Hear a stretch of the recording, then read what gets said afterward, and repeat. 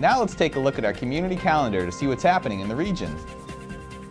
The Kilton Public Library in West Lebanon, New Hampshire is hosting a panel discussion on transitioning from high school to college athletics from 6:30 to 8 p.m. The discussion is free and open to the public. Call the number on the screen for more information. The American Legion Hall on Court Street in Windsor, Vermont is hosting a free community dinner tomorrow from 5 to 6 p.m.